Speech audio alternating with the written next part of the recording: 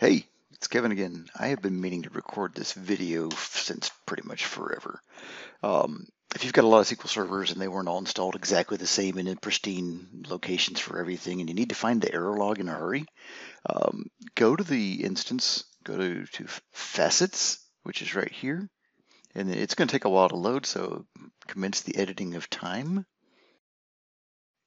And when this does come up after about 10, 15 seconds, maybe more, look for the error log path in this long list of server properties. Grab this bit, copy it out, dump it into the correct place. Bam, there's all your error log stuff. Error logs, OLA backup history, blah, blah, blah.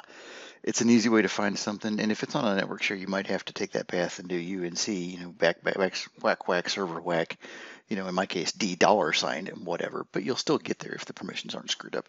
Easy way to find it without having to open up an error log and then drill down to the bottom of it and hope that it's there and that you can find it. It's just, this Facets takes a while, a lot of information, but it does come up and give you the one thing I look for every day on some server or another.